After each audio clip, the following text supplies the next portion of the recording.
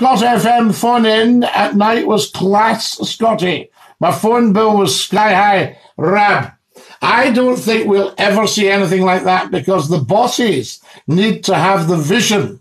And I can't think of any radio bosses right now who have that level of vision, you know? No names, no pack drill, but they just don't have that level of vision. They're kind of risk-averse people who are just keeping their head down. That's not what you want to run a real fun station. If you're running a real fun, a big radio station with huge audiences, you've got to trust your presenters. I mean, you think about it. I was in charge of that station for 3 hours every single night. The big bosses, and I am talking big bosses, they had, just total faith in me, and we never ever let them down.